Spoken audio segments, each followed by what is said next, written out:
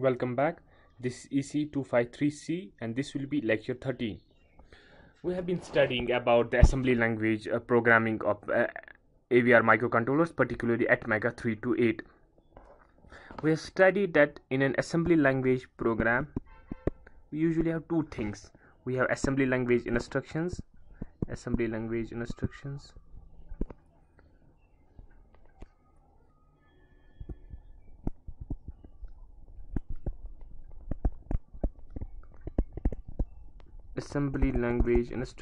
and then we have something we discussed last time known as assembler directives.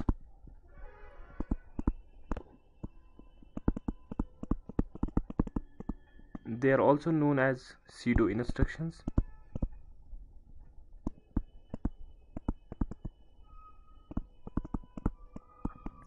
While these assembly language instructions, they are actually commands or directions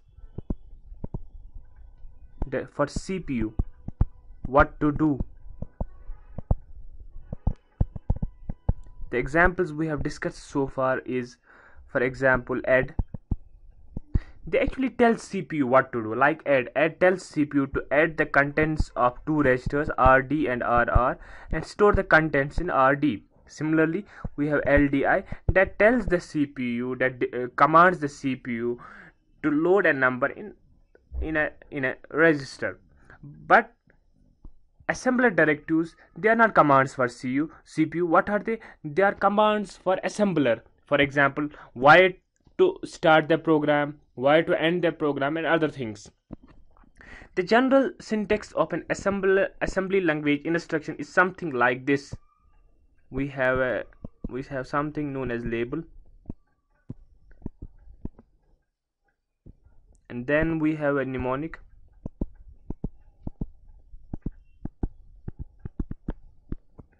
we have operands,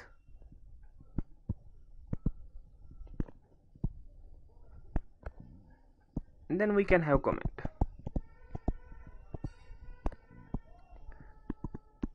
This is the general syntax of any instruction.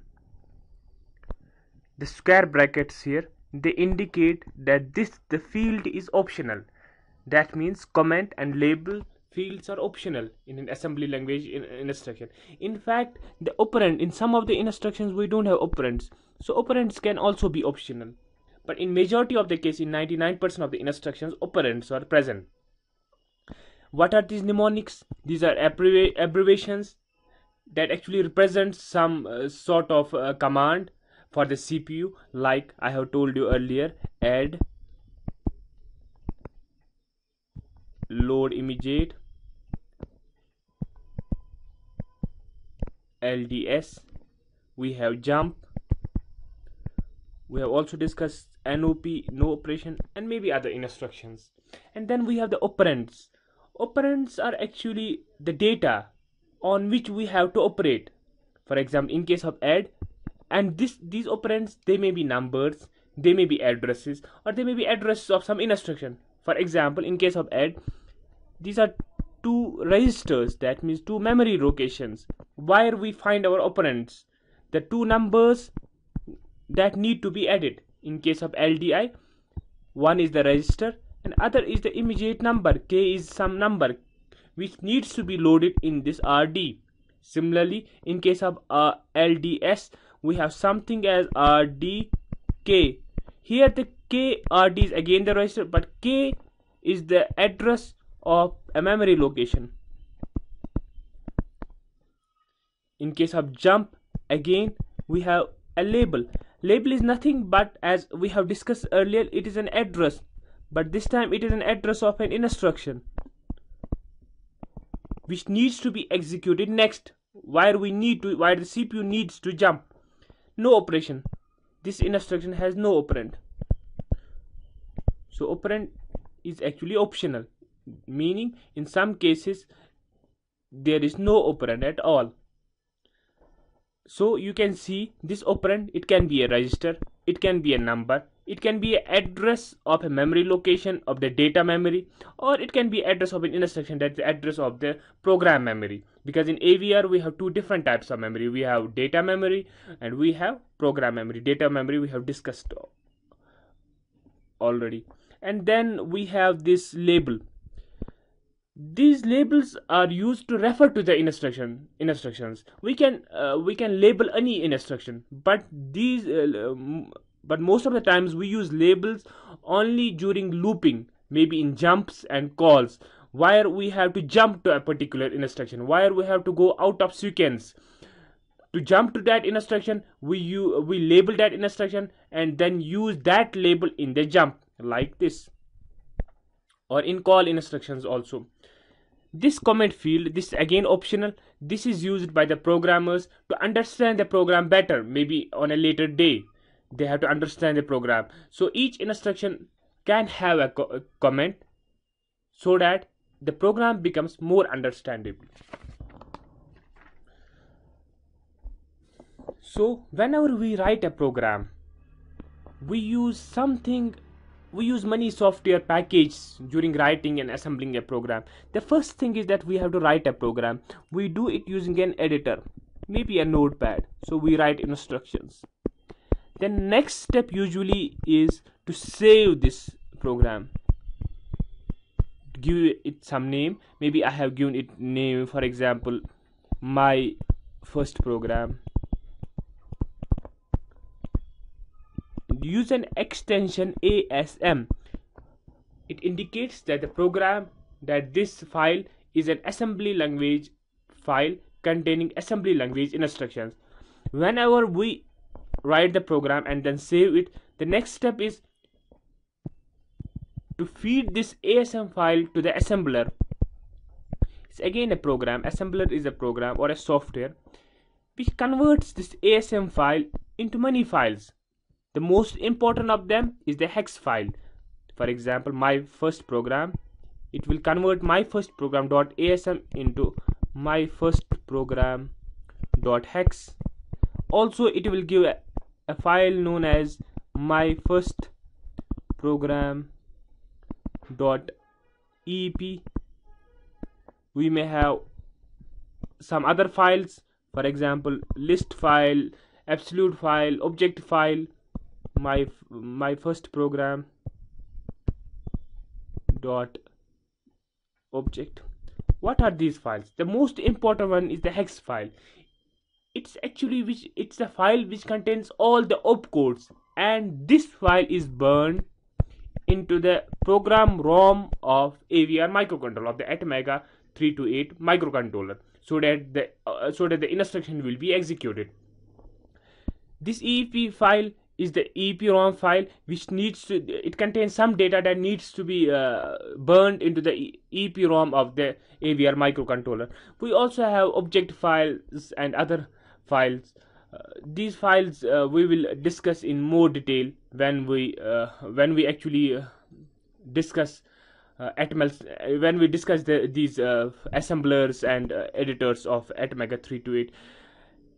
Apart from these editors and assemblers, we also need simulators, sometimes to simulate the program on the computer system before burning. In our case, in case of AVR microcontrollers, we have a software known as Atmel Studio IDE. It has an inbuilt text editor where we can write our program. It has an inbuilt assembler where we can assemble the program and derive all these files. And then it also has an inbuilt simulator where we can simulate this program. You can download this. It's open source software. You can download this and start writing your programs and simulating them. Atmel Studio IDE.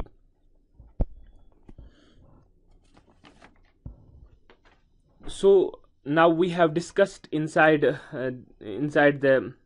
AVR microcontroller, we have discussed its general purpose registers present inside the AVR microcontroller, inside the CPU of the processor of AVR microcontroller, and then attached to the CPU we have also discussed data memory.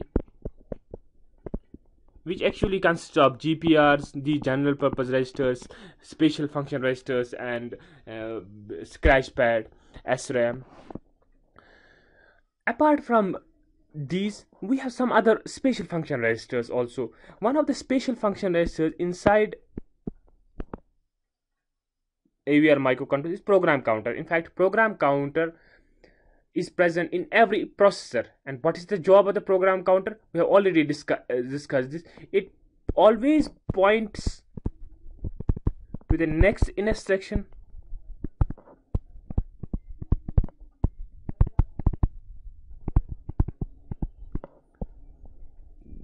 that the processor or that the CPU needs to execute.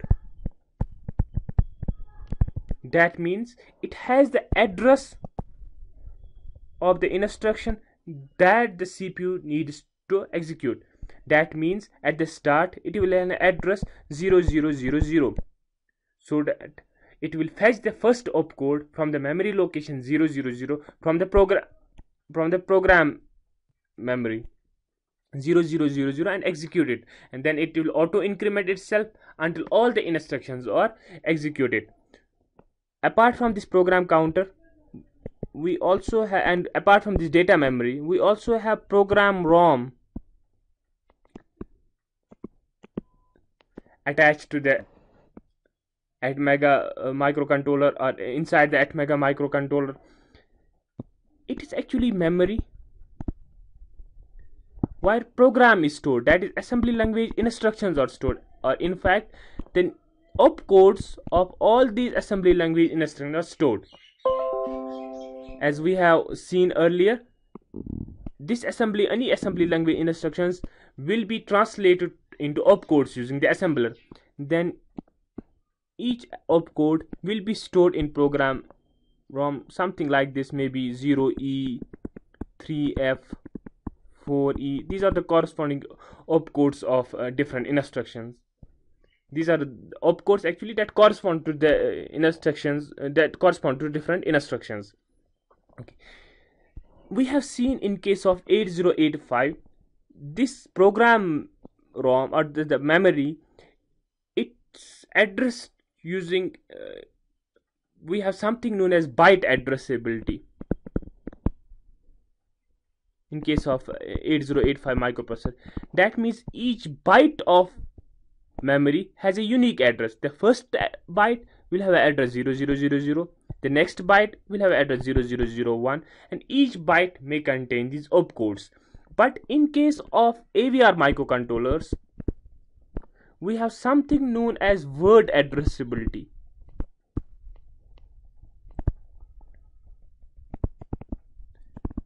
Word is actually 2 bytes.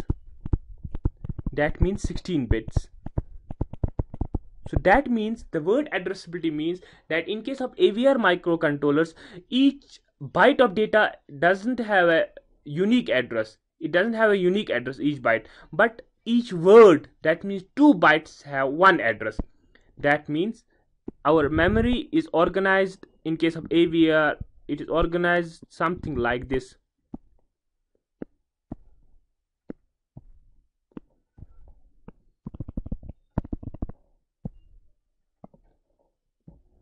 This is 16 bits wide, that means 16 bits, that means 2 bytes, and each word has got a unique address. The first word will have an address 0000, the next word has an address 0001. This only for program ROM. Data RAM, that's byte addressable in case of AVR microcontrollers, but program ROM is word addressable. That is, we can access each word individually, but we can't access each byte individually. That means we can't access this byte separately and then this byte separately, but we can access them as a word. Each word has got a unique address. And why is it important, or why is it feasible in case of AVR microcontrollers? Because in AVR microcontrollers, our instructions, our assembly language instructions, the opcodes, they either are of 2 bytes or of 4 bytes. That means each assembly language instruction in case of AVR needs 2 bytes for the storage or 4 bytes.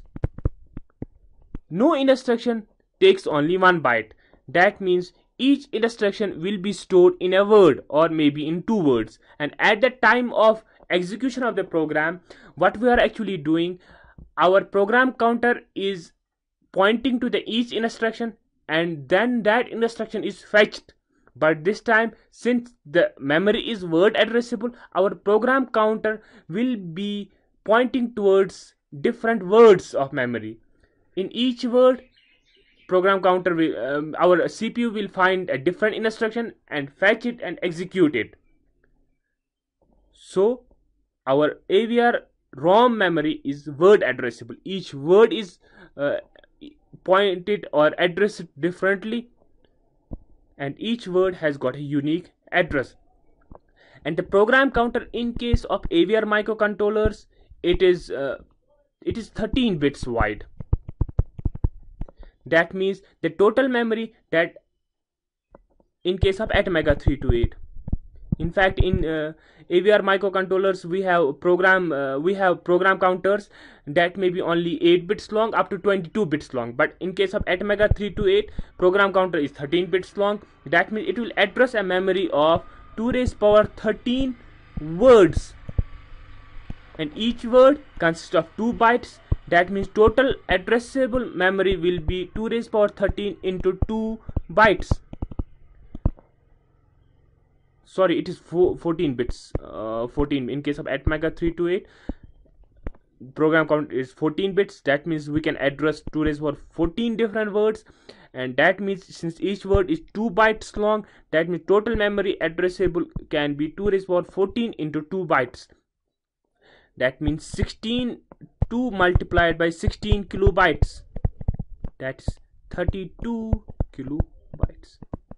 So the program ROM of Atmega 328 microcontroller is 32 kilobytes. To illustrate how the program counter and program ROM works, let me show you an example. We have already done these examples in case of 8085, but let's rewind a bit.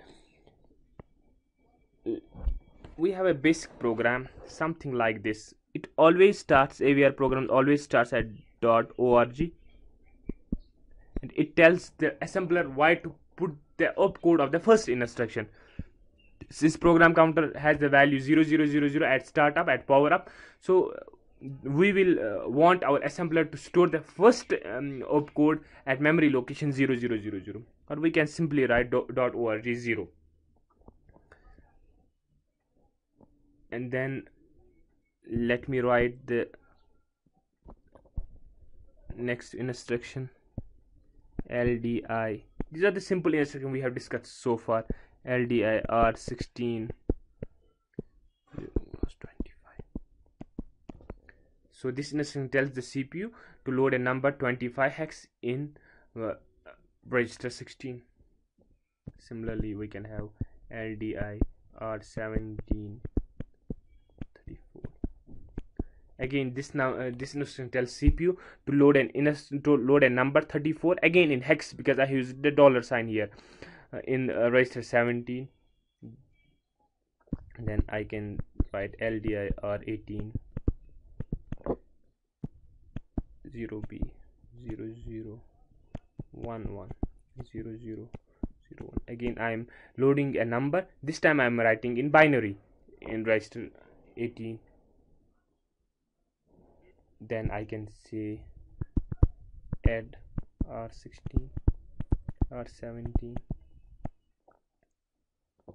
I'm adding the contents of R17, that's I'm adding 34 to 25 and storing the result in R16.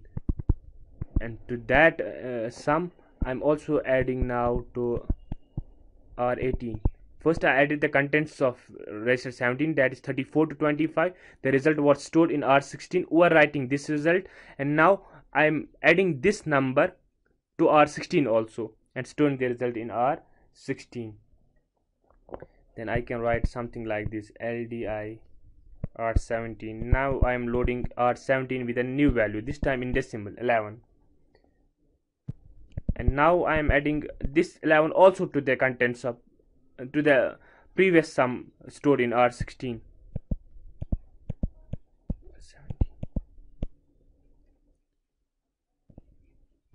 Now I will store this sum STS, maybe sum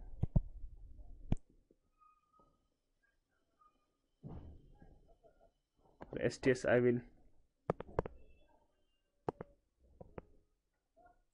I can write any memory location here. For example, if I am storing it into 300 memory location, STS 300, and storing this sum, that is R16, contents of R16, and then I will use jump. We use S jump in case of 8085, but here we have a simple jump, that means jump to a particular memory location, to a particular instruction, and I am giving a label to this ABC. So this is my program, basic program. Instruction, like, let me get these instructions separately.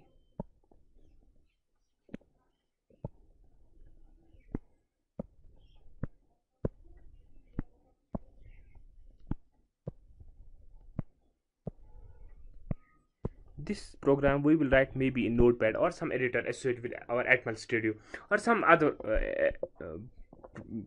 Notepad or some other editor. Then we will feed this program to the assembler. What will the assembler do? It will actually convert these instructions into opcodes, and those opcodes will be burned to the program ROM of Atmega 328 microcontroller. So let us see what are the different opcodes of this microcontrollers. ORG0, it is an assembler directive, so there will be no opcode for this. The next instruction, LDR 16025, there will be opcode, and in case of Atmega 328, this is a 2-byte instruction. That means opcode will be 16 bits long, will be 32 bits long, occupying 2 bytes. Its opcode is E205. Similarly, sorry, E205, I will write in capital. Similarly, the opcode of the next instruction of LDR 1732 is E314. Of the next instruction, LDR 18 is E321.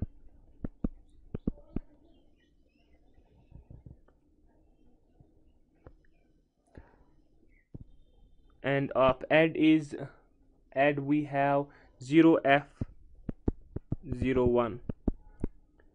And then we have 0F02. For LDR again we have something starting with E, and we have LDR 1711, so we have E01B. You don't need to remember these opcodes. So the next is 0F01 again. Then we have STS. This STS is this is not a 2-byte instruction, it's a 4-byte instruction. That means its opcode will take 4 bytes. So its opcode is 93000300. The first 2 bytes will have the instruction will have the command 9300, it is STS, and then the 9300 STS R16, and then the next 2 bytes will actually have the address where to store. Similar is the case with jump. The first 2 bytes 940C will tell us to jump, and the next 2 bytes will tell the CPU why to jump, in case of here 0009. So these opcodes will be stored in the program ROM, and the program ROM is word addressable. That means each memory location is actually a word, consist of 2 bytes.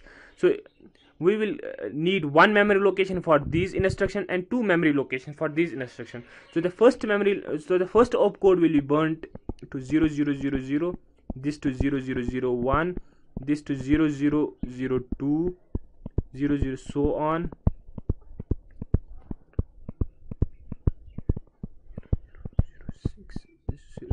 007, and this one to 0008, 007 and 0 to 8, because the two word instruction, that is 4 bytes instruction. And then the next instruction will not be stored as 008 but to 0009. That's why this instruction was changed into something 940C and 0009. This 009 is the address wired to jump. So you may have seen that these LDI instructions, they have somewhat similar opcodes starting with EEE. Actually, the opcode itself shows the instruction what to do, and then the operands are also present in the opcodes. So this is actually a simple program and its memory map where each instruction will be executed. And then, you know, when we will power up our Atmega 328 microcontroller, our program counter will have a value 0 0 0 0. It's only 14 bytes long, not 16. So it will have value 0 0 0 0. The highest value it can get, since it's only 14 bits long, so it will get a highest value of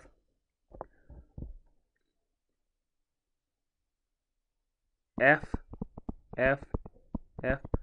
Highest value will be 1 1 1 1 1 1 1 1 1 1 1. These are the 8 bytes. 9 10 11 12 13. This will be the highest value in the program counter, and this will correspond to FFF1. So the program counter can have, in case of Atmega 328, it can have any values from 0 0 0 0 up to 1 F. And at the start it will have value 0 0 0 0, and if this program is burned inside the program ROM of Atmega 328, the first opcode that will be executed will be E205.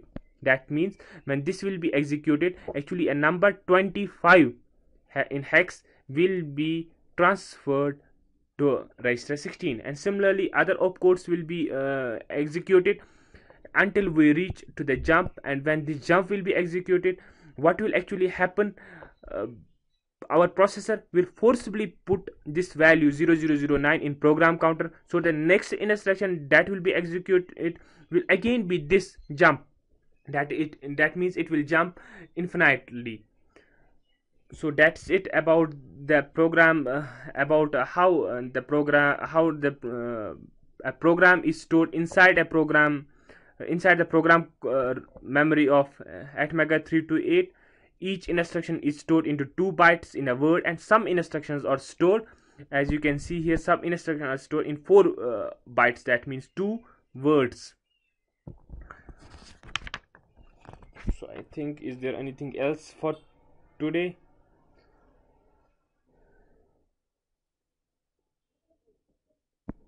Yes, there is one more thing. Inside the Atmega 328 microcontroller, we have the CPU, and we have memory also. We have code ROM. In case of Atmega 328, this code, in case of any AVR microcontroller, this code ROM is internally connected with CPU using address, data, and control buses. The address bus in case of Atmega 328 will be 14 bits long. That means we have something from A0 to A13. And the data bus, since each data here is 2 bytes long, so the data bus must be 2 bytes long. That means 16 bits long. So data is from D0 to D15, because each instruction, in fact each memory location is 16 bits long. So whenever the CPU sends a particular memory using these address lines, it needs to fetch that the data present, in fact the instruction present in that memory location, and each instruction is 16 bits long. So the address bus where from data or the instruction will come back to the CPU needs to be 16 bits long. So this is important. And also in case of AVR microcontrollers, we have something that we call as Harvard architecture. This means that the code memory and data memory are separate, as you have seen. And since the code memory and data memory is separate, that means address and data buses for code memory and data memory are also separate. So we can show a simple diagram of Atmega 328 microcontroller, something like this. We have the CPU, or inside the CPU we have arithmetic logic unit, we have program counter, we have some other special function registers, also we have general purpose registers. Then on one side it has data bus. This is data bus. It also have address bus. It also have control bus.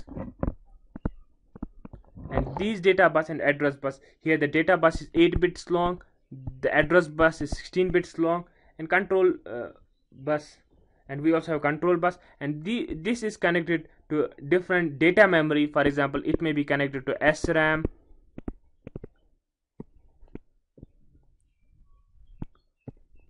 and also this may be connected to EEPROM, or maybe to other peripherals like timers and ports and interrupt units. But on the other side we also have one more data bus, code data bus. We also have code address bus. We have code control bus that's connected to program memory, or we call it program flash ROM.